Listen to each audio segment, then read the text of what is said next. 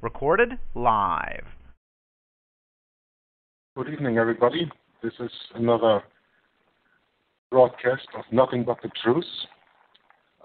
Today I will be hosting this call, Juggler 66, as you know me, because Michael Adams couldn't be here today. He has some very important business to attend to in a hospital, and we all pray for the good working of that visit that he has to do there 5 times this week. And our prayers are with him, of course. I will not start with the headlines of yahoo.com because, frankly, I just didn't read them. I didn't prepare for that reading. But we are going here today to have another very important broadcast, and I want to introduce 2 people that are very near to my heart, very close to my heart, that will be joining me in this broadcast. And the first of them is Walt Stickle from the website GrandDesignExposed.com. And he is also one of the reasons that I came up with the idea of making this broadcast. Hello, Walt. How are you? Greetings and good morning from the Oregon coast. You had a sunny day, you told us. Sunny days, sunny skies here. Yeah, we get 60 inches of rain, and this is one of the days we enjoy. Well, after rain comes sunshine, I would say. Well, the reason that we are doing this broadcast today, this broadcast is called The Characteristics of Antichrist. And I came by that idea to make this broadcast some time ago when I got to know you, and after I got to know you, you introduced me to Tom Press, who did a reading some years ago on Inquisition Update on a book called Romanism and the Reformation.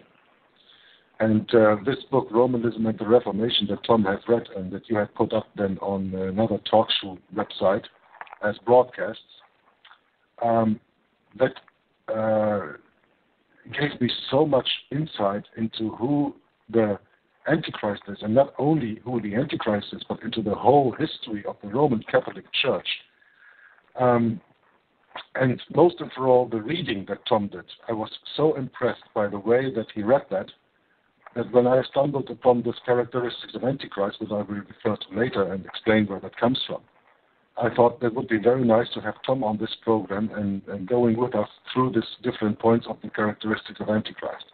So now I want to welcome Tom Press from Inquisition Updates. Tom, how are you?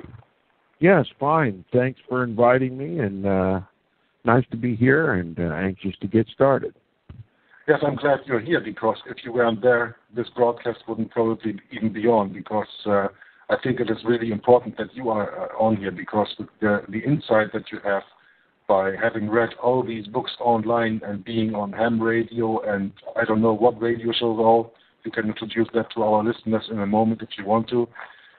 With all that knowledge and wisdom you have been given by reading these books and the Bible, this broadcast wouldn't have been possible without you, I tell you that. Now, this is not exactly the first time that we go through the characteristics of Antichrist, of course. When you listen to other shows, you know that we have done that already. But there were a few reasons that convinced me that we had to do the first broadcast of this series all over again. There were a few things that bothered me that happened in the first broadcast at that time, and today we have eliminated these things that made it run bad at that time, and now we are doing it over again, and probably even with a better insight than we did at that time, because now we finished already all 26 characteristics of Antichrist. These characteristics of Antichrist can be found on a website that is called www.remnantofgod.org by a brother called Nicholas. And as Tom will probably sustain me in that opinion, and Walt also, this is one of the most, if not the most, comprehensive site for knowledge when you look for the history of the Roman Catholic Church, when you look at identifying the Antichrist, and when you want to have real fellowship with some people.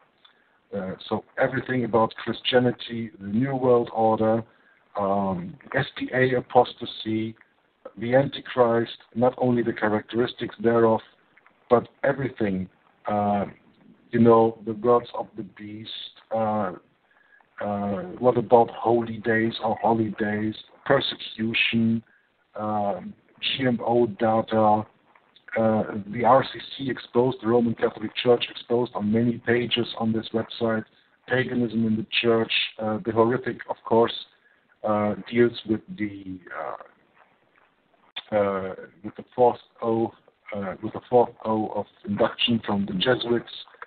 There's a lot of news on there. There's a lot of Bible truths on there concerning the Sabbath, the commandments, and all this stuff. So I can really advise you to go to their website, www.remnantofgod.org, and there you will also find this page, Characteristics of Antichrist.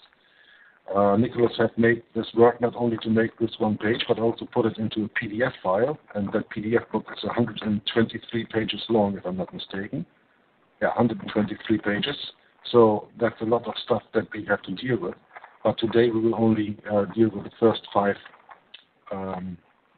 characteristics of Antichrist. If we get that far, we have to cover 5 again to recover the first show, and we will see how long it will take us today and whether we have to split this in 1 or 2 broadcasts. I think that is something we will see when we go along.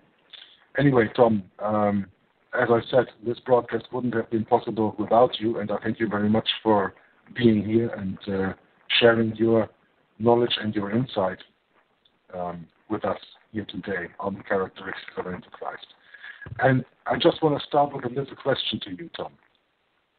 Do you think it is important for the people who are living in this age today to know who Antichrist is, or are we just making a moot point here with this broadcast? Well, in my opinion, my studied opinion, my decades-long studied opinion is it's essential that we know who the Antichrist is. The Antichrist is the papacy, the entire history of the papacy. And without that knowledge, we will be deceived. We will be deceived into believing that the Antichrist, as is taught in the churches today, is one single individual that comes at the end of time. But the Bible clearly states that the Antichrist is guilty of the blood of the saints and the martyrs of Jesus. The saints and the martyrs of Jesus. To say that the Antichrist comes at the end of time denies that Antichrist is guilty of the blood of the saints and the martyrs of Jesus. The saints and the martyrs of Jesus have arisen all throughout the Christian era. There's no other institution on the face of the earth, not even a candidate for the role of Antichrist in the world, but the papacy. And this is exactly what the Protestant Reformation was built on. It was built upon the knowledge, the biblical, historical, and prophetic knowledge that the papacy, and only the papacy, could qualify as the little horn of Daniel, the man of sin, the son of perdition, the Antichrist. No other candidate in world history but the papacy. And the first pope and all of his successors until the return of Christ. And as we continue with this reading and study, I'm sure the listeners will concur that Rome fits the bill. The Vatican, the papacy fits the bill. And what one has to ask oneself, was there a purpose, a strategic purpose in teaching about a single individual, a future Antichrist? Indeed there was. And that is to shed the onus of Antichrist away from the papacy. That it has done. And because of that, the Vatican laid the foundation for what we see today in the Christian world, ecumenism, the unification of all the churches of the world, all the religions of the world, into one global religion. But more specifically for our cause is the unification of all churches that call themselves Christian back under the Roman Catholic Church. And even more specific than that, all of the Protestant churches back under the authority of the church that they originally protested. The Church of Antichrist, the Synagogue of Satan, the Roman Catholic Church. So it's essential to know who the Antichrist is. Those before us knew. That's why they protested. They protested Antichrist. They came out of that church in compliance with the command of Christ in Revelation chapter 18. Come out of her, my people, that you partake not of her sins, and that you receive not of her plagues. For her sins have reached unto heaven, and God hath not forgiven, but hath remembered her iniquities. And that's what liberated all of Europe back in the days when the papacy controlled all the kings of the earth. And one was not permitted to read the Bible, God's holy word. One was not permitted to speak a word against the Antichrist, or one would be burned at the stake, or stretched on the rack, or crucified, and or otherwise tortured, and all of his goods confiscated. They were not allowed to buy or to sell. No one was to give them succor or support or help. And that is the blood of the saints and the martyrs of Jesus. And they were claimed by the papacy, the biblical, historical, and prophetic Antichrist. If you believe in a future Antichrist, you have been deceived. That's how essential it is to know who the Antichrist is. Back to you, Jörg. Thank you, Tom, for that elaboration. Walt, is there something that you want to say about the importance of this broadcast that we are doing here? No, right now but I do think it's the. I'll say this about this question on the Antichrist. When you understand the Antichrist, you understand what's going on in the world. You can never put the pieces together if you're always looking for the global elites or the financial or the Jews. But when you understand this organization that has been around for over 1,500 years ago, now the news reads, now you get, when you listen to the news, you get the rest of the story. That's right. I also want to add something to that. A lot of people will probably think when they listen to this broadcast, we are just here to bashing the Roman Catholic Church. We are just here to bash so-called Christians. My view on that subject is that, and we have had broadcasts on that, and you both were on that, so you can always fall into my argument here. We did this broadcast on the externalization of the hierarchy, where we showed that Freemasonry, what Tom so righteously called just the Protestant arm of the Jesuits, worked through in the 1920s, founded Lucifer's Trust, that was then later changed to the name of Lucis Trust by Ellis Bailey, which is still today a publishing company for the United Nations papers, how they put up 10 so-called commandments on how to get the world away from God. It started, for example, with the 1963, when in America the morning prayer was taken out of the school system. And we covered a few broadcasts on the externalization of the hierarchy, 2.5 broadcasts in altogether. So if you haven't listened to that, listen to that. But my point being is that this system that we are living in is trying everything to take God out of the equation, out of our daily life, out of our education, out of our family life, out of our life with our friends, and they go even so far to take God out of the church. Because the God that is taught today in the Roman Catholic Church and also in the Protestant churches is not the God of the Bible anymore. They do not refer to the King James Bible of 1611 as the only one true preserved word of God in the English language. You can read the NIV, the NSV, and the New Living Translation, and I don't know whatever other Bibles you want to.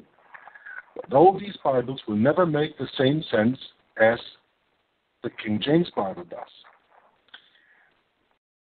And the whole system that has been set up with the help of the Jesuits and with the help of Freemasonry, to name just these both arms, works so very well that when you are not born into a deep Bible-believing family, Christian family, that God will probably play no part or a very, very little part in your life. The problem is that when you do not know God and when you do not know Jesus Christ, your Savior, who has died for all of us 2,000 years ago on the cross by shedding his blood and taking all our sins on him, when you do not know Jesus Christ, you do not know who your friend is. And when you do not know who your friend is and you look around and you look at everybody else to be your friend, and the Roman Catholic Church plays a role that can very easily deceive you in being your friend. And only when you try to study real history that has been taken out of the school system, out of history classes, out of the colleges and universities, and also out of the seminaries where priests attend. When you only follow these studies, you will have no chance of discovering who your friend is, Jesus Christ. And by that you will probably embrace your enemy as your friend. With all this wonderful humanism teaching and this environmental teaching they do, and all these points, when you do not see through that deception, you will live a deceived life. And when you live a deceived life, you will not find the way to Jesus. And when you do not find the way to Jesus, then all you will ever have is this life. And you will probably spend the rest of eternity not with Jesus Christ. So this broadcast, among others, of course, is also to waken people up and to say, not everything that you can only smell, feel, touch, see is what is really around you. There's a spiritual life that is much more important than this material life that we are seeing and feeling and touching and smelling every day. And you have to open up yourself to the spiritual life, to understand the Word of God, and actually to understand the reason of your being here. We as Bible-believing Christians, we believe that the world is now about 6,000 years old, and that God in the beginning made the world and everything that is in it. Jesus Christ made the world and everything that is in it. And you have a life here, maybe 20, maybe 50, maybe 70, maybe 90, maybe even 100 years or a little bit more. And if you think that that is really all, you, with your mind, with your character, that God formed when you were in the womb, when you think that that is all it takes to be here in this world, because you probably believe in evolutionism, and that's not your fault because you have been taught this all your life, then you are in error. And we want to use this broadcast not only to bring God more into your life, or even into your life if he hasn't been there, but we want to tell you about who your enemy is, that you can embrace your real friend, your real Savior, the man Jesus Christ, who died for your sins on the cross 2,000 years ago. Tom, is there something you want to add to that? Hard to add to perfection, Jörg. Okay, thank you. Okay, then I will go start and read this page, The Characteristics of Antichrist. And you have to understand every time when I read that, of course, and I read I, then this is from the person of Nicholas who made this site. I'm going to read a little introduction on that, and Tom or Walt, whenever you guys feel to say something and to add something to that I've just read, please come in and interrupt me, and otherwise I will go to the next point. So we will see where that takes us. Okay, I'm going to quote from the site now. We now have the benefit of historic records at our fingertips today. History is behind us. We have proof the prophecies were fulfilled in the exact years, as well as the exact manner the Bible said it would be. As Christians, we now need to take the advantage of these historic records. We need to use the history books to prove these facts so as to share with those that do not believe. It will bless them. It will open their eyes. It will fill God's church. It will make heaven that much better to have them there when heaven starts. Before investigating the prophetic symbols that describe the characteristics of Antichrist, we need to understand that the Word of God tells us how to define symbols and prophecy. 2 Peter 1 verse 20 says that, quote, no prophecy of the Scripture is of any private interpretation, end quote. According to the Word, Christians are told not to give our own opinions of what a prophetic symbol means. We must allow the Word of God to define its own symbols. Our private interpretations are useless. For example, the term many waters in prophecy doesn't mean a large lake or ocean, and the word woman does not mean an actual woman. There are symbolic images hidden in plain sight as to prevent the wicked from knowing the truth about the times we live in. If they knew it, they would be more effective in their attack against God's remnant people and that much more effective in twisting God's word. Truth is, there are 404 verses in the book of Revelation, and out of those 404 verses, 278 of them carry the bulk of the prophetic message of that book. Did you know that all 278 of those verses can be found almost word for word in all the other books of the Bible? In other words, the Bible defines itself perfectly. Each symbol in Daniel, Revelation, or any other prophetic book are defined in detail in God's Word. So don't let anyone give you their opinion or interpretation when preaching such things. We must always let the Word define the Word. That's an easy way to expose false teachers. Just hear what they have to say.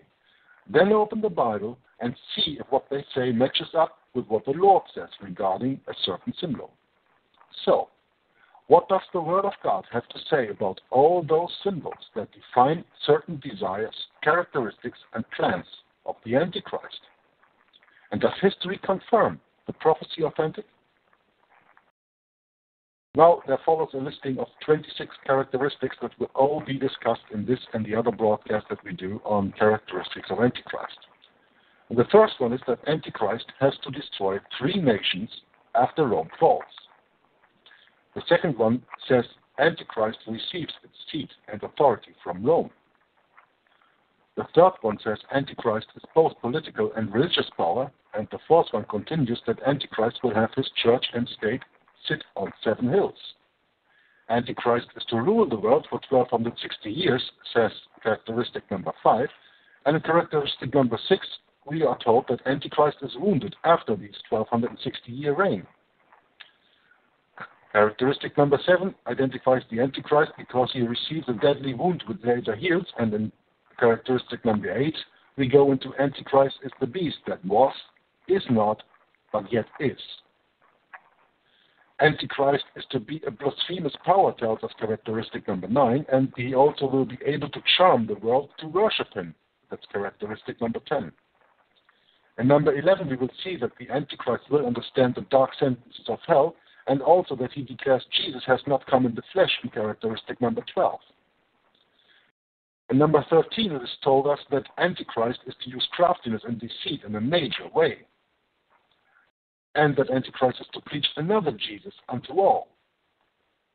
Tammuz, just one of the key words I want to add here, and that was characteristic number 14. Characteristic number 15 is probably known by everybody because Antichrist controls a man whose name will add to 666. And how that is explicitly written in the Bible and explained to you in the Bible, We will go to that in the 15th characteristics of Antichrist. The Bible is the Word of God and the preserved Word of God, and that is exactly why the Antichrist hates the Bible and anyone that uses it. That will be characteristic number 16. In number 17, we read that Antichrist has a church that makes war with the saints. And Antichrist is a world power, which the world then, of course, wanders after. That's characteristic number 18. In number 19, we will see that the Antichrist is a so-called Christian church mixed with Babylon. Refer to Revelation number 18, for example. In number 20, we will learn that Antichrist must join with the kings of the earth. And in number 21, we will see that Antichrist will also will mock Christ, so as to confuse all the people who are unlearned. And that means the people who do not study the Bible. And by that, again, I lay emphasis on the King James Bible. In characteristic number 22, we will learn that Antichrist men will be sodomites. They will be homosexuals. And in number 23, the Antichrist forces Christians to hiding for 1260 years. There we go again. Back to the points that we made a little bit earlier, this 1260 years prediction.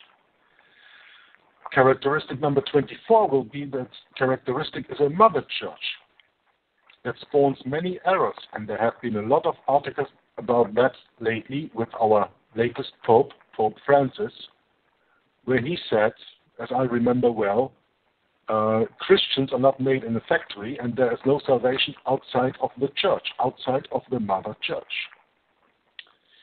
In characteristic 25, we see that Antichrist seeks to tamper with time, and change times and laws. He seeks to tamper with time, to change times and laws. He cannot actually change times and laws, but he can teach you that actually he did. And how he does that, there will be the one but last characteristic. And in the end, we have characteristic number 26, and this is also a very important one. The Antichrist will use drugs on the masses to control them. Tom, would you like to add something here before I now go over reading the first characteristic of Antichrist to do a little bit deeper explanation of maybe one of the points, or any other thoughts that you might have gathered in the meantime? Yes, I do have a comment that's appropriate at this time, and that is, if one takes all 26 of these characteristics and finds their fulfillment in only one entity in world history, then you know that you found the Antichrist. No matter what anybody else says, whether he be a preacher or a priest or a pastor or a friend or a government or a school or any other thing, you know you have found Antichrist. Do you understand that if all 26 of these characteristics are found only in the papacy, that the likelihood, or rather the statistical probability of all these 26 elements being found in the papacy and nowhere else defies the laws of probability? All 26 of these to be found in the papacy virtually leaves one a certainty that the papacy and only the papacy can be the Antichrist. Now, for instance, take all the prophecies in the Bible regarding Jesus. They include the very words that he would use on the cross, that he would be born of a virgin, of the house of David, on and on and on. All of those prophecies about Jesus Christ. If you take every one of those innumerable prophecies regarding Jesus Christ, and if you find them in one man, you have a virtual certainty. Now, no one here at least is in doubt about who the Christ is. Likewise, there is no one here who is in doubt about who the Antichrist is. Because just like all those prophecies that were fulfilled in Jesus Christ, these prophecies about Antichrist are only fulfilled in the papacy. All 26 of them. They defy the statistical probability that exists in the entire universe. So, another point that I would like to make at this time is to define what prophecy is. Common sense dictates that prophecy is simply history told in advance. God is omnipotent, omniscient, and he can see the ending from the very beginning. And since God has that power to see the ending from the very beginning and everything that happens in between, that's what makes him the prophet. That's why all of his prophets could see things in the future, because they were given God's perception. And they were given to prophesy these things. And those prophecies were fulfilled in history.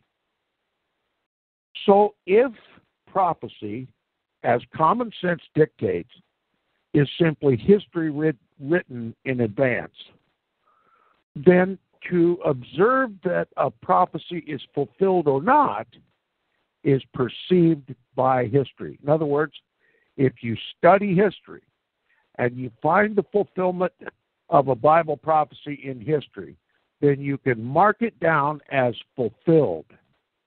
Likewise, if you look through history and you cannot find the fulfillment of a Bible prophecy, then it is yet to be fulfilled.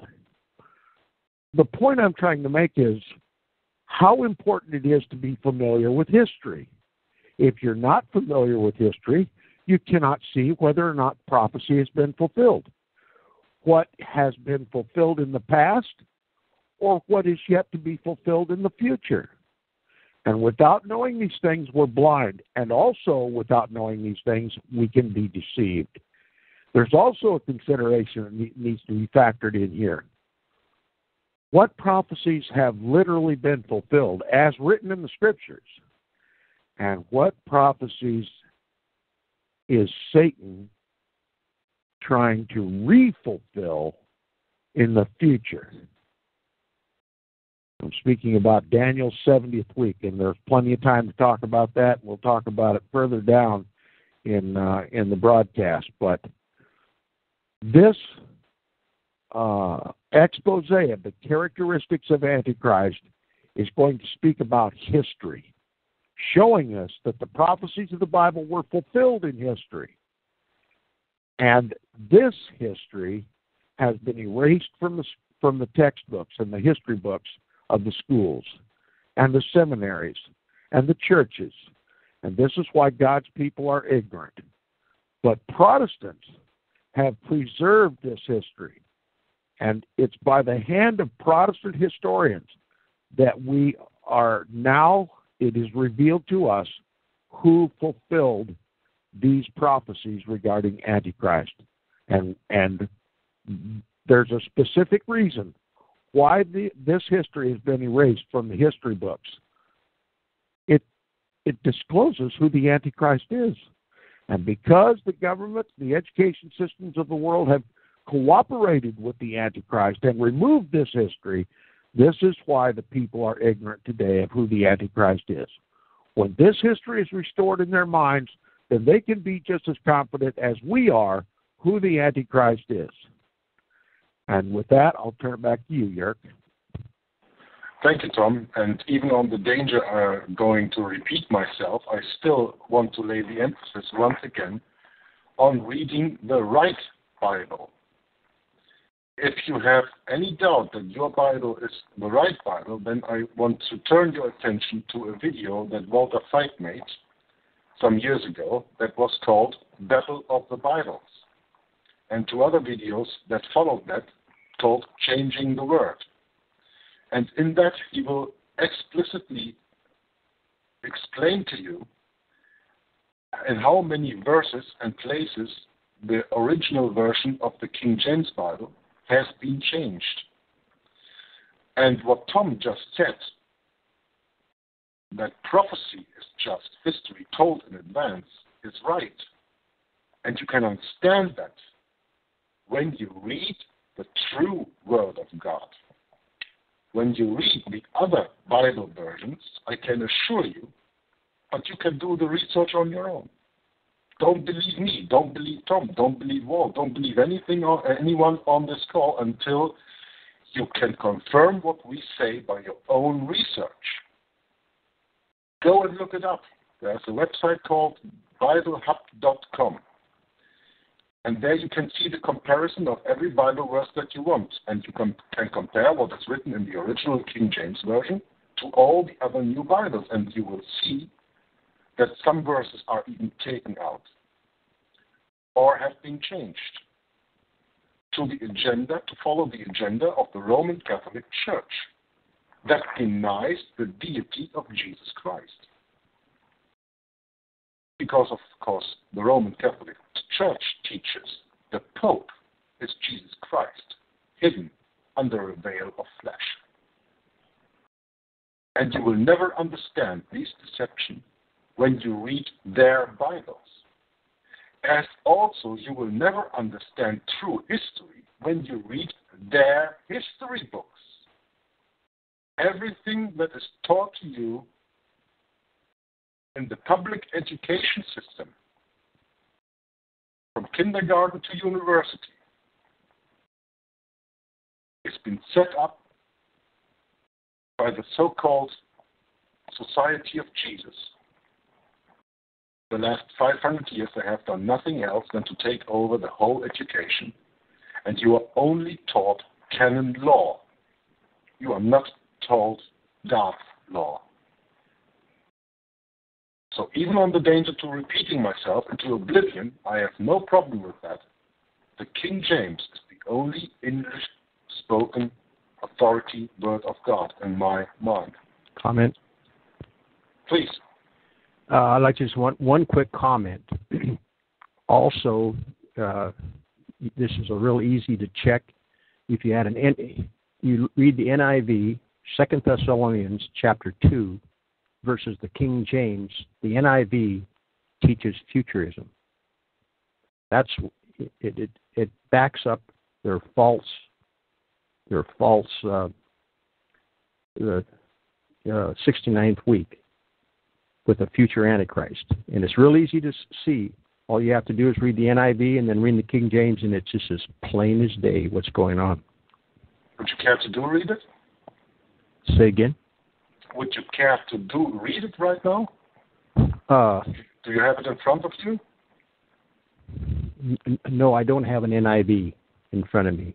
But see, when it talks about the man of sin and the son of perdition, when you read that chapter in the NIV, it puts it in the future tense. It's just as plain as day what's happening between the NIV and the King James Bible.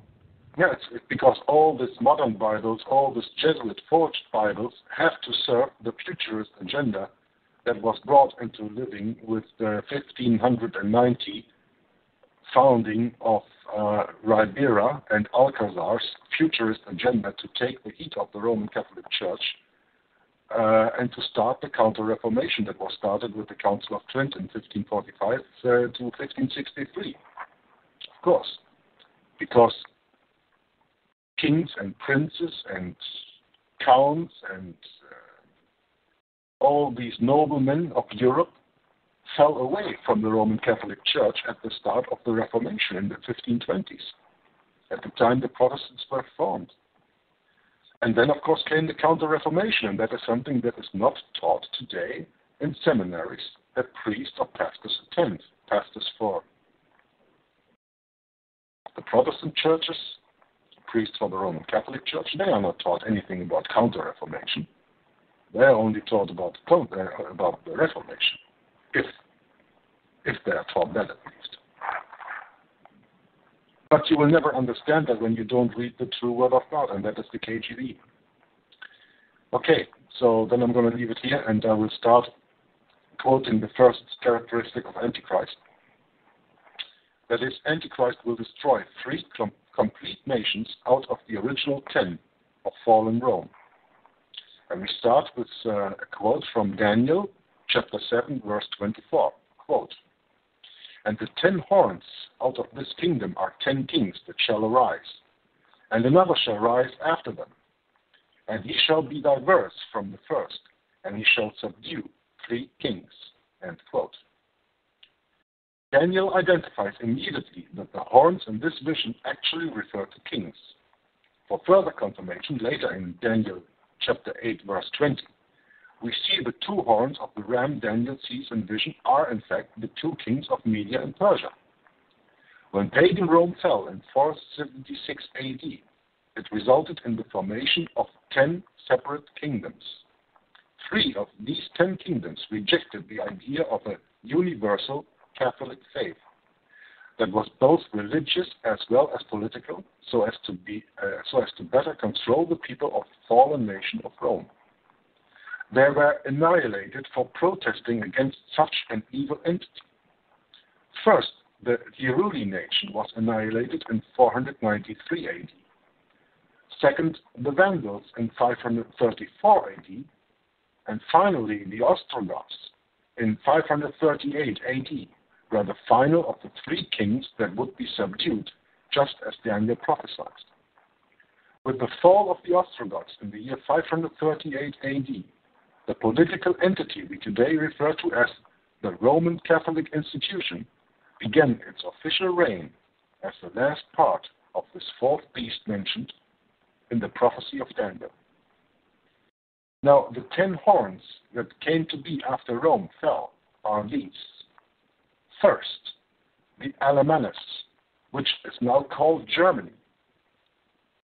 And interesting is they were called the Alamanes, and when you know that Germany in French is called Allemagne, you see the resemblance of that.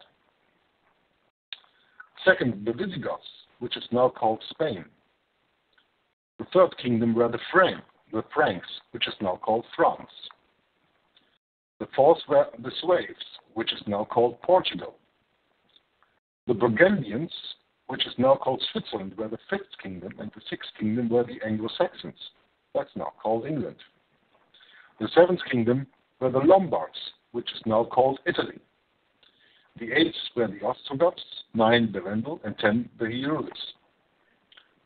Historic records reveal, quote, the 3 divisions which were plucked up were the Heruli in 493, the Vandals in 534, and the Ostrogoths in 538.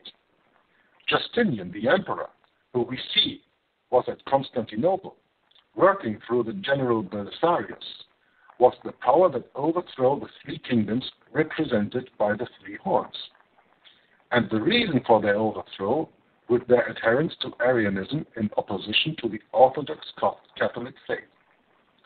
This is taken from the book of Daniel, page 109. Another quote follows from History of the Christian Church, volume 3, page 327. Quote, Vigilius ascended to the papal chair in 538 AD under the military protection of Belisarius. End quote. Catholic emperors of the Western Empire found ways to help the Pope by eliminating 3 of the Arian tribes.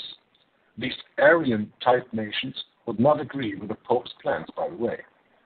The Catholic Emperor Zeno, between 474 and 491 AD, arranged a treaty with the Ostrogoths in 487, which resulted in the eradication of the kingdom of the Arian heralds in 492. And the Catholic Emperor Justinian, from 527 to 565, exterminated the Arian Vandals in 534, and significantly broke the power of the Arian Ostrogoths in 538. Thus were Daniel's 3 horns, the heralds, the Vandals, and the Ostrogoths, plucked up by the roots.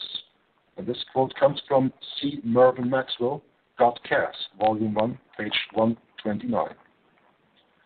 The Lord shows Daniel many years prior that after the fall of the pagan kingdom of Rome, or the 4th global kingdom, would arise another power that would seek to regain this global kingdom for its own evil purposes.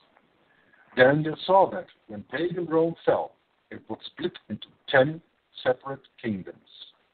He even saw that 3 of the nations that were part of that split wouldn't go along with new plans to regain this global kingdom. What type of kingdom was this that was so evil that 3 nations were willing to die to prevent its rise. We will discuss this in detail later. And just as Daniel was shown by the Lord, it all happened with perfect timing. History records perfectly every step of Rome in this regard. This is what's so amazing about studying prophecy in the last days. We have history to look back on. We can actually match historic events with prophetic utterances in the word of the Christian God. This completes the reading of the first characteristic of Antichrist, and I just want to take the chance to add a little bit into this here. We see that when pagan Rome fell, it was split up into 10 nations that I've just read to you, from the Alemannids to the Helots. Now, very interesting to understand that we are living in a deception today is, for example, that the Club of Rome divided the earth into 10 different regions, which they call kingdoms. And you can Google that and look that up, because that report is, if I'm not mistaken, of 1976, but no earlier than 1973, so excuse me for when I mix up the dates, 1973 or 1976. The Club of Rome made this known to everybody, and you can Google that and find it and do your own research on that. But I would very much like to hear Tom's explanation, who goes a little bit deeper into the plucking out of the 3 nations. Tom, please. Yes, here we have a historical account of the fulfillment of Daniel's prophecy regarding these 3 horns that were plucked up by the roots: the heralds, the Vandals, and the Ostrogoths. The extinction of these 3 kings and these 3 kingdoms took place during the period of time after the Roman Empire fell, and during the transition from the old Roman Empire to what is known and what has been known since that time as the Holy Roman Empire, which is not holy at all. It's the very seat of Antichrist. The Caesars were replaced by the popes. And this is what has been erased from history. And significantly, historians know that there's very little historical record of these 3 kings and these 3 kingdoms that can even verify that they ever existed. Now, Rome, the uprooting of these 3 nations puts the onus of Antichrist upon the papacy. It puts the onus of Antichrist upon Rome, the Roman Empire, the 4th and final beast upon the earth. But Rome wants to shed that incriminating perception from the Scriptures onto someone else. And what I find very, very interesting, you mentioned the Club of Rome. It was the Club of Rome's duty to divide up the world into 10 regions, 10 kingdoms, a parallel to what existed at the fall of the old Roman Empire. When the old Roman Empire broke up, it broke up into 10 individual regions. 3 of those regions, 3 of those kingdoms were the Helots, the Vandals, and the Ostrogoths. They were exterminated. All of their historical records were destroyed. And it is clear that Rome made the attempt to eventually deny their ever existing. Why? Because Satan, who guides the Roman Catholic Church, has to produce a future fulfillment of this historical account by Daniel. And so the Club of Rome has broken the world and divided the world up into 10 regions. They're called the 10 regions of the Club of Rome. Now, if my estimation is correct, in order to counterfeit this original fulfillment of Daniel's prophecy, the true fulfillment of Daniel's prophecy, 3 of the nations of this new 10 this new conglomerate of 10 global regions is going to take place. History has yet to prove that thesis true, but we do know that Rome denies the fulfillment of the 70th week of Daniel in the ministry of Jesus Christ 2,000 years ago, and has detached that 70th week of Daniel and has put it clear at the end of time. They call it the 70th week of Daniel. They call it the 7 years of great tribulation, where the Antichrist is going to come, denying that the papacy was the Antichrist all along. And so they're going to shed the onus of Antichrist onto an individual, a single individual at the end of time. And part of the fulfillment, and for this phony, counterfeit, futurist fulfillment of the 70th week of Daniel, 3 of these nations have to be destroyed, rooted up. Is this beginning to pique some interest? See how critical it is for us to understand true history? Because if we don't understand true history, we cannot see that Bible prophecy, the prophecies of Daniel, have been fulfilled in history. And if they're fulfilled once, shall they be fulfilled again?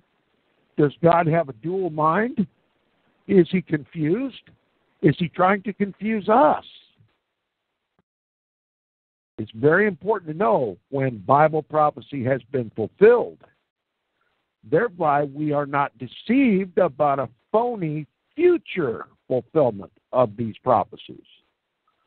Now, if after the Club of Rome, which is a think tank dedicated to serving the papacy, that's why they call it the Club of Rome, if after dividing the world into 10 regions, 3 of those kings and kingdoms are destroyed, then the Vatican has every reason to teach and to prove that this prophecy about the Antichrist destroying 3 nations has now just occurred. Okay? And this denies that the papacy, the Antichrist of the Bible, the Antichrist of history, the Antichrist of prophecy, destroyed these 3 Aryan nations back at the transition time between the old Roman Empire and the new Roman Empire, the Holy Roman Empire, they call it. So let our eyes be open to true history. Then and only then can we understand that the Bible has perfectly been, the prophecy of Daniel has perfectly been fulfilled. Thereby we will not be deceived by a phony futurist fulfillment of it.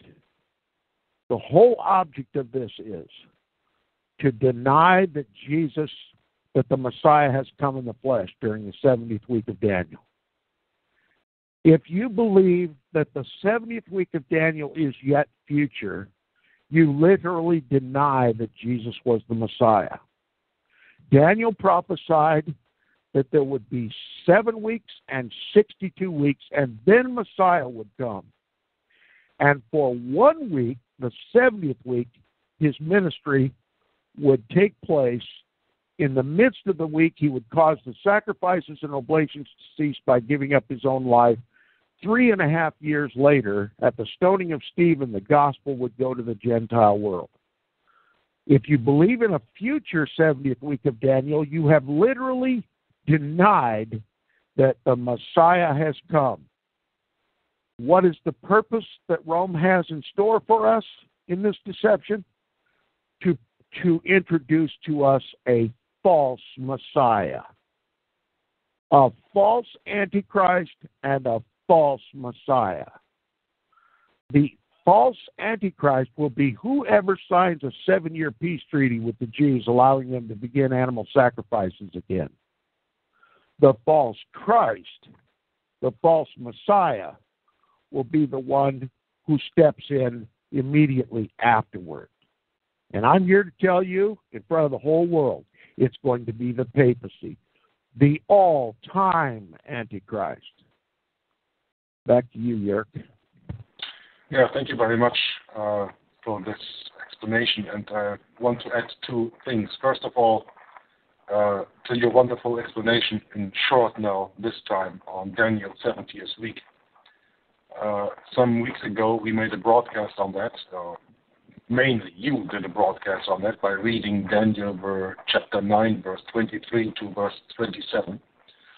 And last week, I put up a video on that lecture that you did that is called Nothing But the Truth, the Greatest Deception Since the Garden of Eden. So anybody who's listening to this broadcast, just go to my YouTube channel, Juggler66, and watch for that video, The Greatest Deception Since the Garden of Eden. We did also a second part of that, but that I haven't put into video yet. I will do one of these days. And when you watch that video and when you listen to Tom carefully, there is, after that reading, when you are spiritually honest, no doubt in your mind that Daniel's 70th week has been fulfilled by our Savior, Jesus Christ, 2,000 years ago. And the agenda that Rome plays today, they actually put us back in the 69-week prophecy, awaiting for that 70th week. And what came really clear out of that understanding is, for example, and I'm just taking a little bit from that second broadcast that you did, Tom, by fomenting World War I and World War II and establishing the Jewish state of Israel in 1948, they have to do that because what sense would it make to build a temple in Jerusalem, get Jews to make sacrifices, if there are no Jews living in the land of Palestine, the Israel of old? That's why they had to get the Jews in there. And the problem is, Jews are not stupid. And they knew that them being transported in any way to Palestine at that time was not biblical. And all the Jews that rejected had to be dealt with. And that's how they did that. That is a whole other broadcast. But you know history, I guess, in that. And there's a second point that I wanted to make, because Tom very explicitly said they wiped out these three kingdoms, wiped them totally from history records. As it was stated when I read it, they were, quote unquote, plucked up by the roots. There is nothing left of them. So when you do not study any history books written before that time, you don't even know that these kingdoms existed. That means plucked up by the roots. To eliminate every trace to them, so that their teaching of today cannot be identified as the lie that it is. And the third point that I wanted to make, as Tom called it, what we have today is the Holy Roman Empire, or what they had in that time. In that time was the Holy Roman Empire. Some time ago, I made with Walt on another talk show a radio broadcast that we called The Jesuits Derooting the Reformation. And as you probably all know, one of the real roots of the Reformation was, next to England, was Germany and Luther. And because the Reformation spread from Germany, the goal of the Jesuits always has been to destroy the German nation. What we call here in the Ten Kingdoms the Alamanas. And they did so by finding in the 800s the first Holy Roman Empire of German nation. Everybody knows when you're talking about the Third Reich, what that was. But did you ever bother to do research? Well, when there was a Third Reich, what is the first? Or even the Second Reich? And in that broadcast that Walt and I did on talk show on another site, Jesuits Derooting the Reformation, we go in, I think, 5 or 6 broadcasts very deep into the study of what Germany actually was.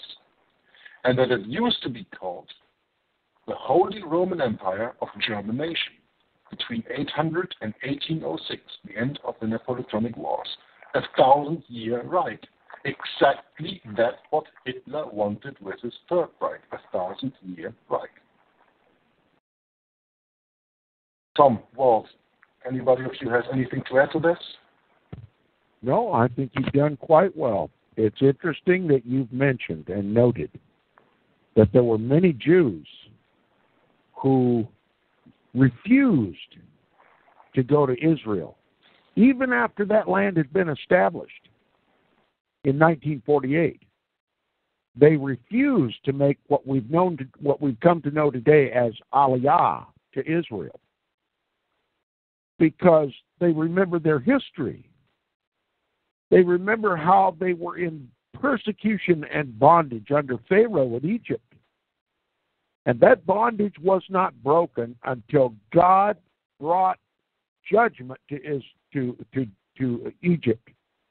The plagues, each one of those plagues were designed against every god that was worshipped, every false god that was worshipped in Egypt.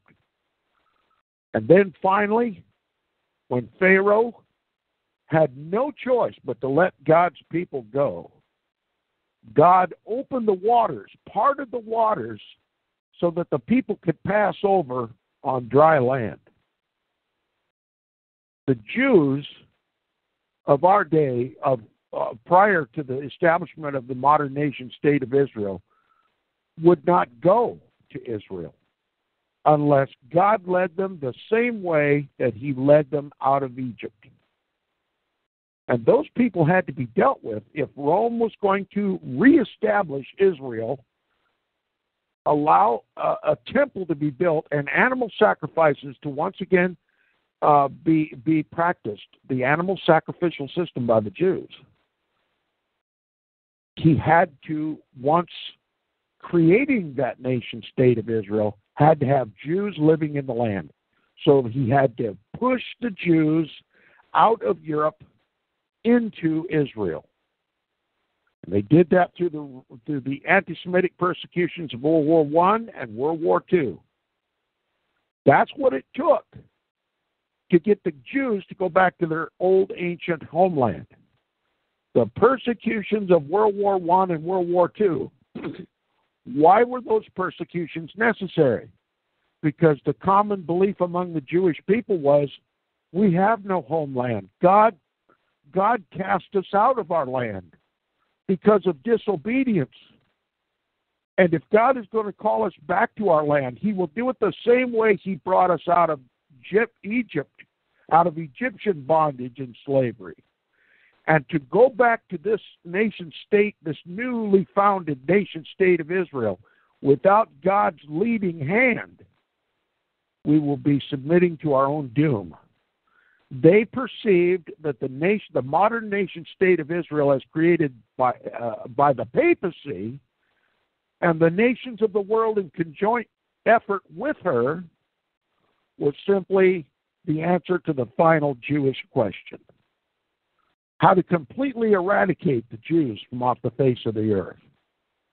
They viewed this new nation state as a final ghetto for the world's Jews in preparation for the final Jewish pogrom. And they were influential among their Jewish brethren in Europe and in Russia and in the Eastern Bloc nations. And so they had to be eradicated. All voices of dissent about moving back to their ancient homeland, all dissenting voices had to be silenced, because Rome has to fulfill her counterfeit future fulfillment of Daniel's 70th week, so that she can introduce to the world an Antichrist who signs a 7-year peace treaty with these Jews, and in the midst of the week causes the sacrifices and oblations to cease, and all of that, so they can introduce to the world a counterfeit Christ. And so History records exactly how the papacy is trying to fulfill a future counterfeit fulfillment of Daniel's 70th week. A prophecy, a 7-year period of time that was perfectly and completely fulfilled by Jesus Christ, the Messiah, 2,000 years ago. And what they are literally doing is deceiving the whole world. And they are preparing them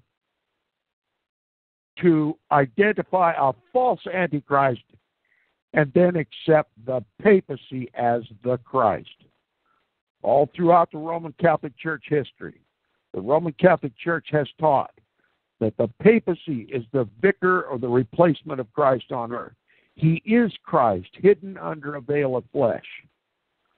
And by that, they are deceiving the whole world.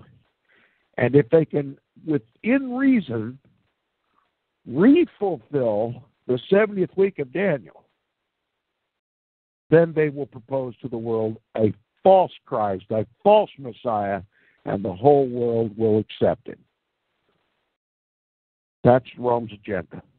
That's been Rome's agenda for 2,000 years, and how can I say with any assurance that it has been Rome's agenda for 2,000 years? Because they completely wiped out these three nations. The Heruli, the Vandals, the Ostrogoths, plucked them up by the roots. There's nothing left of them. You can't even dig in the dirt to find any remnant of these three kings. Why?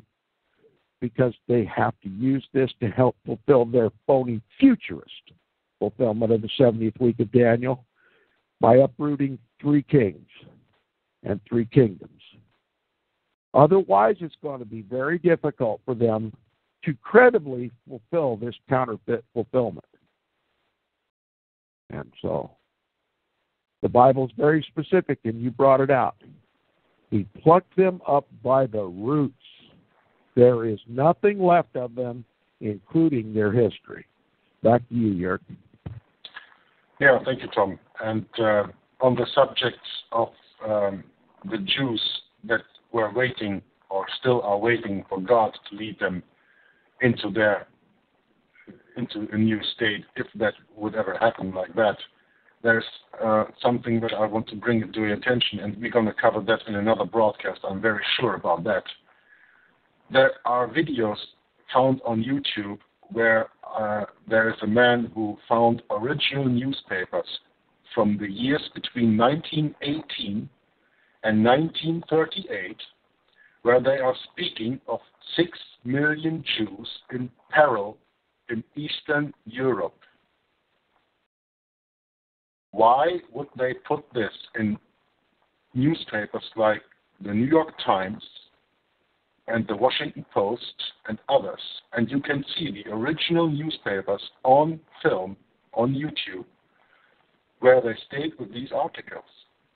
That was fear-mongering as we know it today also. And it is said in the Bible, there will be wars and rumors of wars. And they speak of a Holocaust of 6 million Jews in 1918. Do you think it is a coincidence that Germany was blamed with the killing of 6 million Jews in 1945 when Germany was not existent anymore? But I'll leave this here, and I will leave that up to another broadcast, and in that broadcast we will also play the video when I make a video of that. And then you can see for yourself. Or you can Google it or just put it in search engine in YouTube. And these videos are still up there. Very interesting to see and to understand the real history.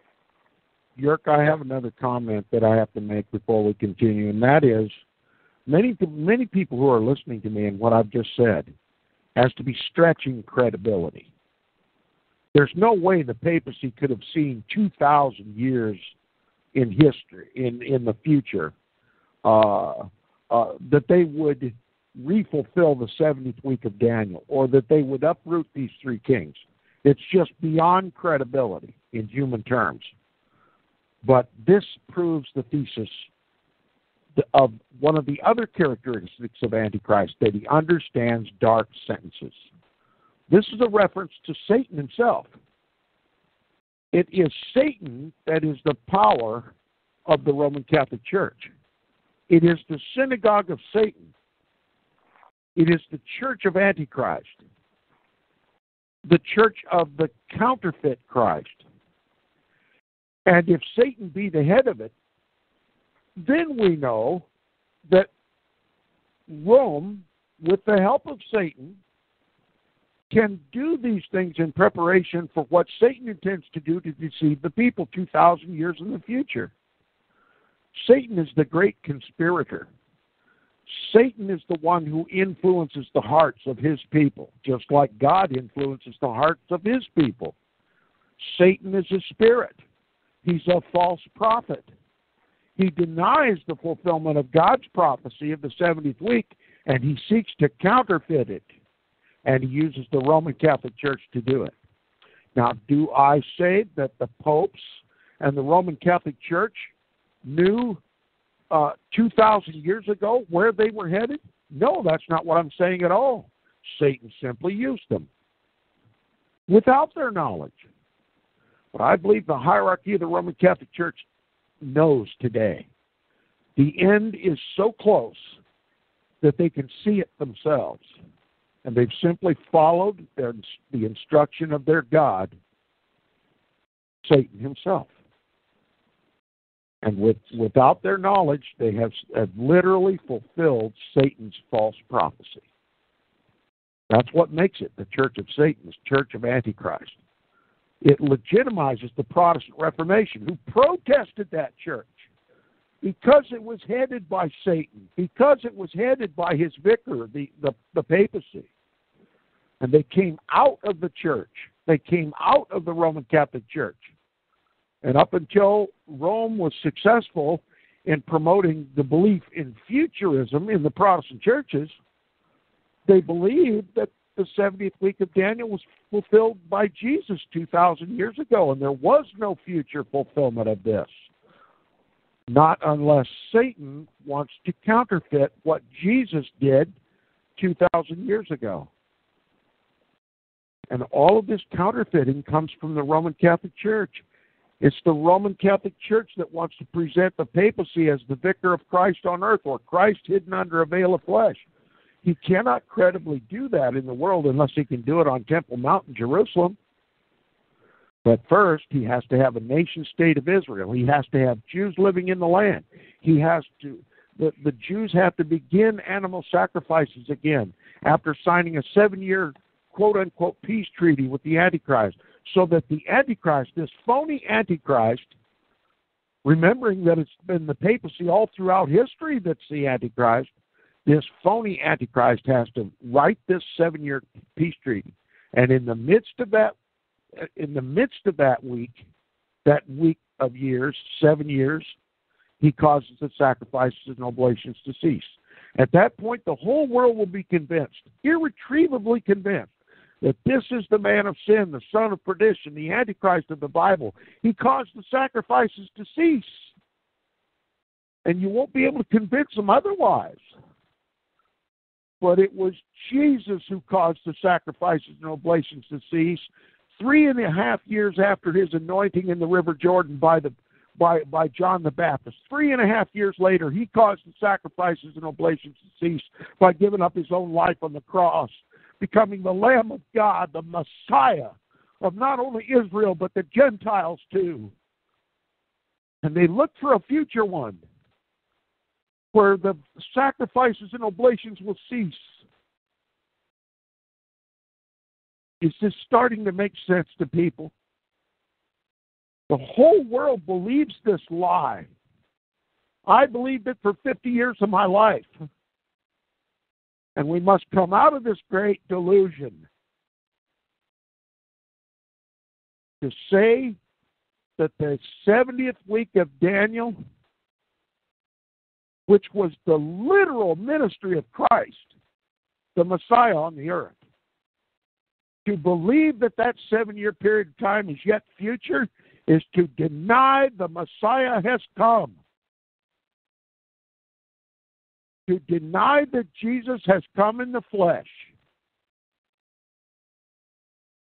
and has been replaced by The papacy. The greatest deception since the Garden of Eden. And it is believed by the vast majority of those who call themselves Christians today. It has become the orthodox teaching of the Christian churches today that Antichrist is yet future. The greatest deception since the Garden of Eden. We have to remember the 70th week of Daniel is over. The vision and the prophecy have been rolled up and sealed. No man, even if he's the Pope of Rome, can break that seal and open that vision and that prophecy and do it over again to deceive the whole world. Come out of that deception. Futurism is a lie. Back to you, Jörg. Well, thank you, Tom. I really have to say I hate it when you stop talking because it is so enlightening. I could listen to you for hours, and it never gets boring. But still, we have to go on. I don't know, has Walt anything to add here? Walt, you want to say something? No, not at this time. Oh, you're even speechless as I am, then I assume. Okay, then I will go on continuing reading characteristics number 2 of the Antichrist, which is that Antichrist is to receive its seat and authority from Rome. We start with a quote from Revelation chapter 13, verse 4. Quote, "And they worshipped the dragon, which gave power unto the beast. And they worshipped the beast, saying, Who is like unto the beast? Who is able to make war with him?" End quote. Who is this dragon in prophecy? According to Revelation 12, verse 9, it is Satan. And I will just read this to you. "And the great dragon was cast out, that old serpent called the devil and Satan, which deceiveth the whole world. He was cast out into the earth, and his angels were cast out with him." And as we know, Satan never stands before man in his true form. Well, this is something that Tom just said. He's a spirit. And he has to use man, and his spirits possess man to get his will done. He is not allowed this option. In 1 Corinthians 10, verse 13, this explains why. So when you give me a second, I will just go there and read that also to you. 1 Corinthians 10:13. Just a second. I have to scroll down here. 1 Corinthians 10:13. And that states, quote, "There hath no temptation taken you, but such as is common to man. But God is faithful, who will not suffer you to tempt it above that ye are able, but will with the temptation also make a way to escape, that ye may be able to bear it." So that explains absolutely why. So he must possess men to do his will. At this time, the dragon was attacking the Christian faith. It was Rome that chose to administer its hatred. This is not something anyone needs convincing of. It's an open fact of historic record. Fact is, even the Gospel portrays this definition of the true identity of the dragon at this time as well. You see, it was a Roman official who seeks to kill baby Jesus, causing the death of many baby boys. It was a Roman governor who condemned Jesus to die. It was a Roman soldier who whipped Jesus. It was a Roman band of soldiers that beat and mocked Jesus. It was a Roman executioner that crucified Jesus. It was a Roman official sealing the tomb of Jesus. A Roman squad of soldiers keep watch on the tomb of Jesus. A Roman governor places all followers of Jesus in peril. A Roman Colosseum is where Christians were fed to lions. And the points go on and on and on.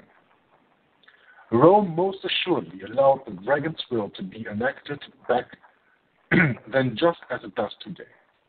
Rome is all the dragon can hope to become, Pagan Rome is his masterpiece. Looking at the popes of today, as well as times past, one can see absolute Roman rule runs through the veins of this hierarchy. The clothing, the architecture, the laws, the belief structure, the art, the lifestyles.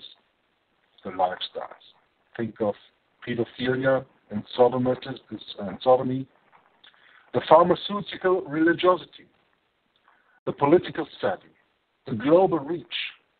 All of it proves this prophecy fulfilled in Roman Catholicism. In fact, Pope Pius IX couldn't have been more accurate when he said, at his Discorsi, page 253, he said, listen very carefully, quote, "The Caesar who now addresses you, and to whom alone are obedience and fidelity due," end quote.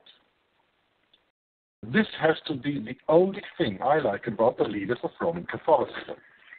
They are so blinded by their hatred of the truth, as in 2 Thessalonians 2, verses 10 and 11, we can read that later if you want to, that they actually make statements they have no idea allows the remnant Christians a way to expose them in such exacting manner.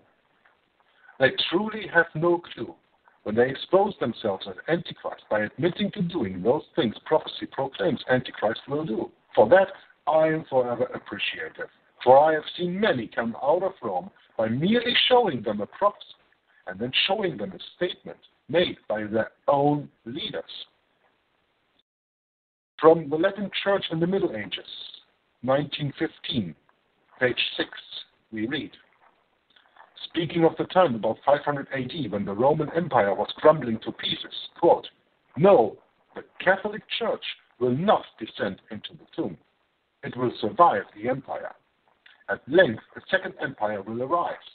And of this empire, the Pope will be the master. More than this, he will be the master of Europe. He will dictate his orders to kings who will obey them." End quote. This statement, penned in 1915, was boldly accurate of the desires of evil men. For the author stated, quote, "He will be the master of Europe," end quote. And today, this is an open and obvious fact. Soon this empire of Rome will spread all throughout the world. Need any more proof? The Pope declares himself Caesar, and then declares obedience and fidelity are due him and him alone.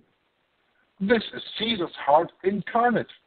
For the Caesars of Rome truly believed they were gods on earth, and today this is the case with the popes of Rome. I will prove that in graphic detail later. Another blunt fact is Emperor Justinian gave the keys of Rome to the Pope when he decreed that the Pope should rule over all the Christian churches of the earth in AD 538, as well as the people of the world. Daniel's vision and Revelation's woman on the beast was born that day. Who is the Vigilius? Was he even a Christian? Well, this is a lengthy quote now taken from generalized information taken from Hope Beyond 2000 video series, Rise of the Little Horn Daniel 7, from Kenneth Cox. I will quote this little article now. As the 10 kingdoms of Rome were falling apart, there was an Emperor Justinian who was worried about his crumbling empire. He has a General Belisarius under his thumb, who he devises a plan with during the wars that resulted in the unrest of Rome's fall. They decided that if they can get into the city of Rome, they will banish the Bishop of Rome so as to allow for a takeover that would allow the new system of Roman Catholicism to be set up. I'm going to stop right here. We will go into that more deeply later, what I'm adding now. But what I've just read, I think everybody has heard of a Trojan horse, right? So while I'm reading this, get that little story back in your head and just transfer it from Troja, from Troy, to Rome. Continue reading. They needed this system because they felt they had no more political power to control the people. So they devised a plan that would give them religious as well as political strengths. One fateful day, while Belisarius is fighting, the Bishop of Rome proclaims that he will not allow any fighting within his city. This bishop loves his people and proceeds to close the gates and refuses to have anything to do with the war just outside the city. The fighting on this day is particularly strenuous, however. The Goths have pushed back Belisarius and his fighters all the way to the walls of what was left of the city of Rome. It looked hopeless. It looked as if Belisarius was going to be wiped out completely.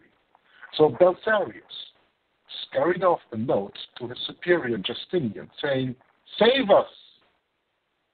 Justinian's wife is a Christian who happens to be a friend of the Bishop of Rome. Justinian pleads with his wife to ask the Bishop of Rome to open the gates of the city so that Belisarius and his men can enter inside, so as not to be wiped out by the Goths. Out of respect for her bishop, Salverius of Rome opens the gates of the city to allow Belisarius and his army into the city to spare their lives. Justinian and Belisarius, however, had already agreed that once inside the city they would banish the Bishop of Rome. So once inside, they did indeed follow through on their plans.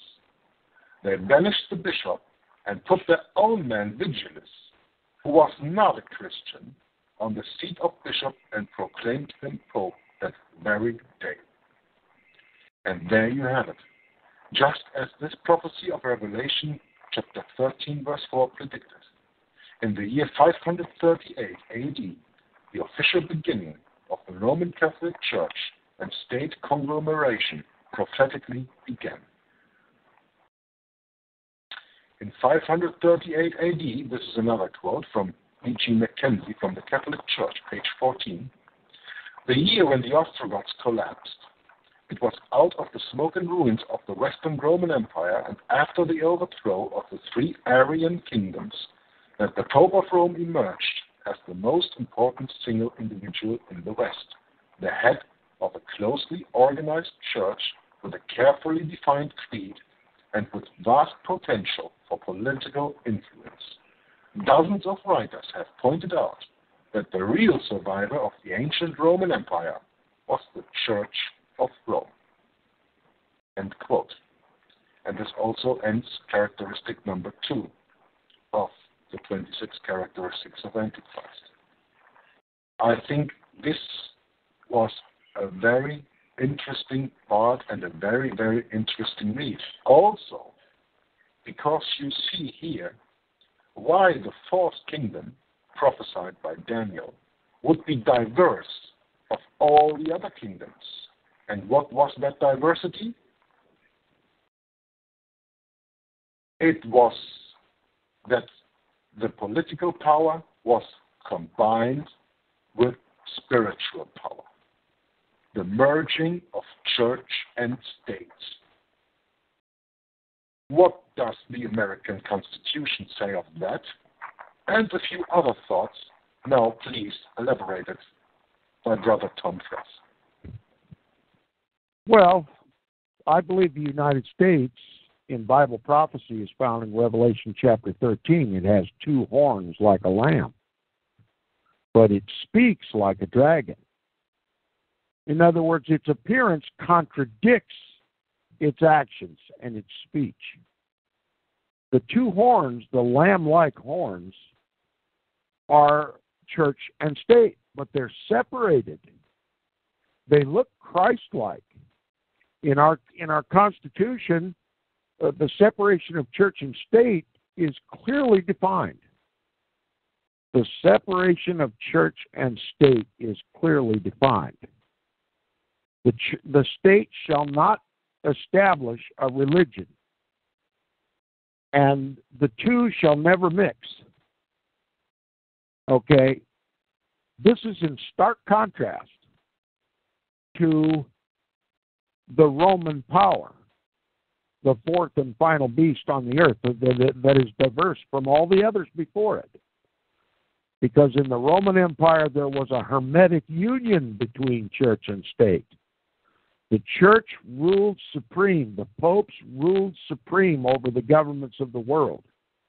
They literally imposed and implemented and maintained Roman Catholic canon law to tyrannize the people.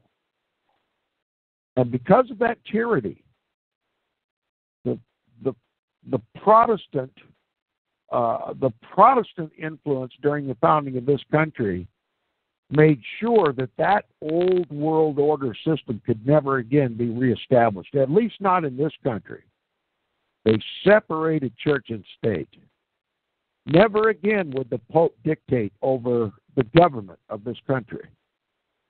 Now, pictorially representing the old world order, the union of church and state, pictorially representing that union, we find Revelation chapter 17 that shows the woman or the whore of Revelation chapter 17, representing the Roman Catholic Church, sitting atop and controlling the scarlet-colored beast, the beast being the government.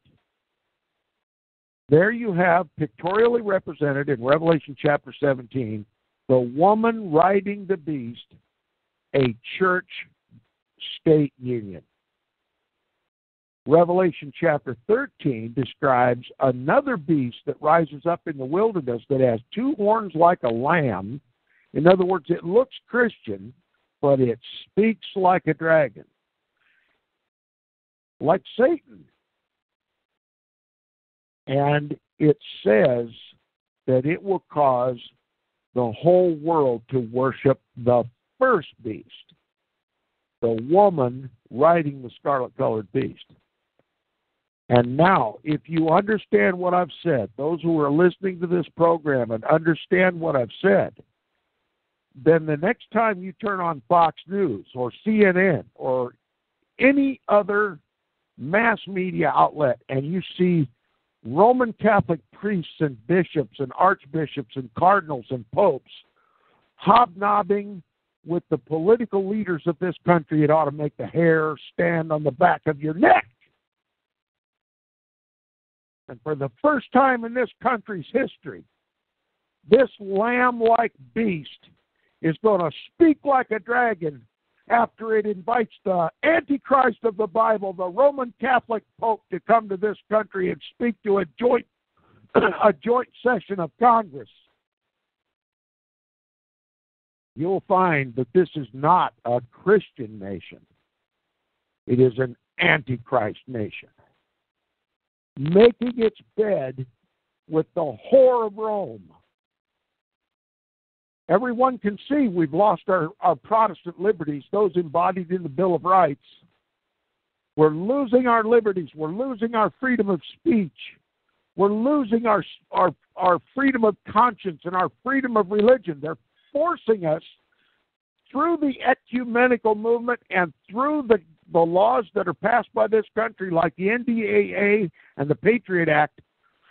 They are stripping us of our Protestant rights, and they're forcing us by law, without our knowledge, to become Roman Catholic and be subservient to the Antichrist of the Bible. And none of it would be possible if they had not already previously sold us a bill of goods called called futurism.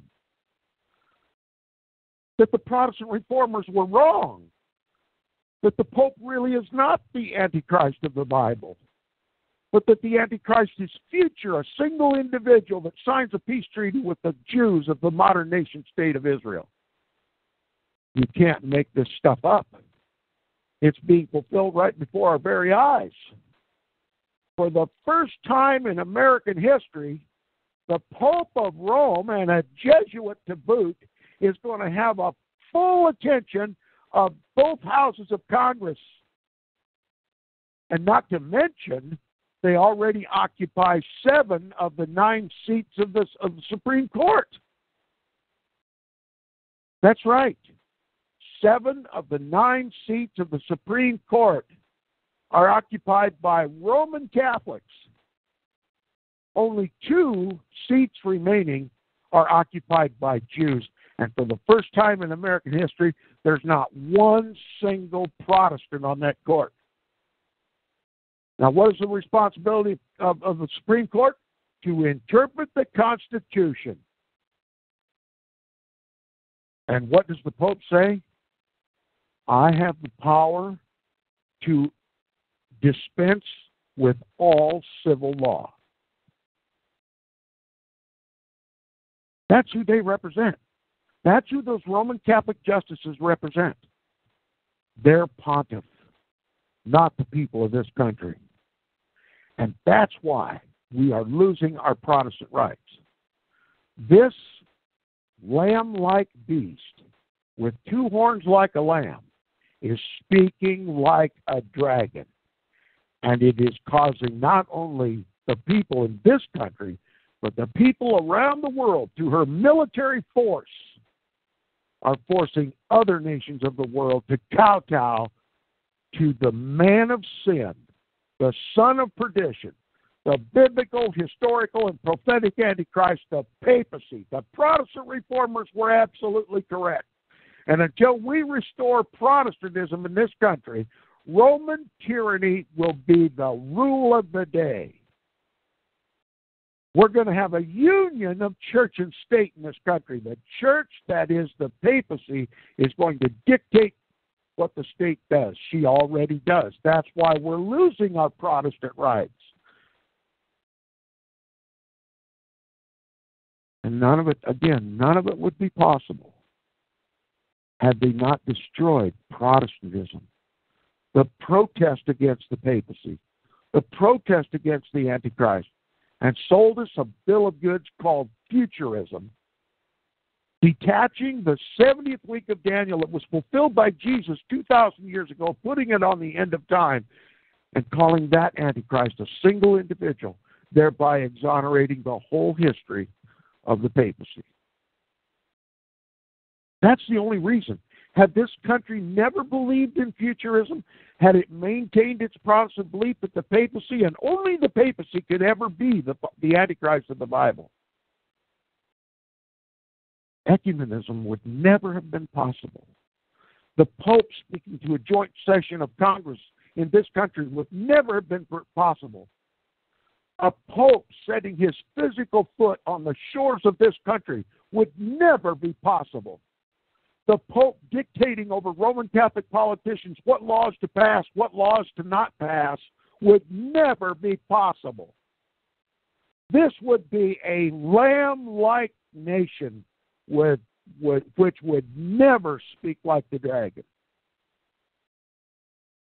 Revelation chapter 13, the second beast described there is the United States of America. It fits. It's perfect. It fits like a glove.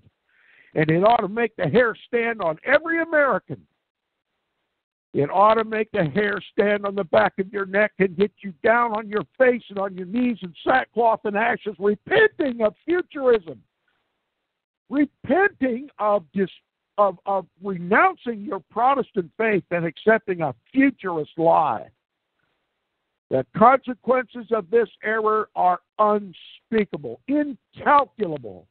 The blood of the saints and the martyrs of Jesus has only just begun in the United States of America because we have renounced our Christ 2,000 years ago and his fulfillment of the 70th week of Daniel and believed in a future one.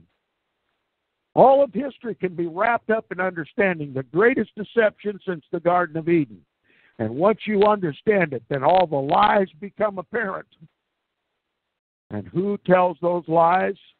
The popes of Rome, his Jesuit armies, his politicians in this country. The woman is riding the beast, and God's people are about to die. That's the hideous reality. Anybody stands up and refuses and resists this Antichrist power that is about to speak to our joint session of Congress is going to be summarily dispensed with no more guilt, no more conscience than were all the saints throughout history, and by the same persecutor, the popes of Rome. Back to you, Yerk. And I beheld another beast coming out of the earth, and he had 2 horns like a lamb, and he spake as a dragon. I think there are no words, Tom, that can underline more what you've just said. We all that we are gathered here together by the will of God will live to see this year's September 24th, or whenever the Pope visit starts to America. And when he will address, as he stated, on behalf of the American people, the joint session of Congress. Now, we have already planned to do a special broadcast series on this Pope visits, because we have given time to warn the people of this event, because the agenda of the Pope was made official already some weeks ago. And the Speaker of the House, Boehner, or how do you ever pronounce his name? I don't want to pronounce it wrong, but I have problems pronouncing it in the English way. In German, I would say Boehner. He says, Boehner, okay. He says that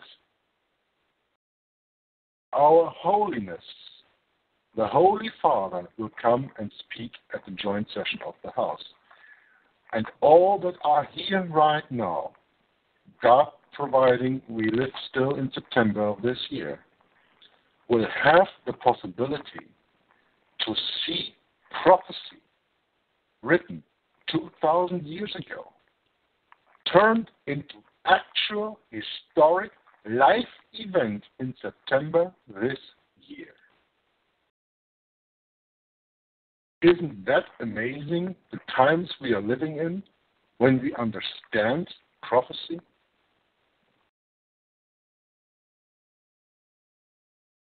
I don't have anything more to add to this right now, and I want to say that the last 3 of the first 5 points of the characteristics of Antichrist I will postpone to another day. Because this broadcast was so powerful, I don't want to exaggerate by going over 2 hours in this broadcast. But I surely will leave Tom and Walt with some closing remarks on this. And remind everybody who listens right now, live, download the broadcast later, or watch the video that I will be making on my Juggler 66 channel, to think about what you've just experienced here.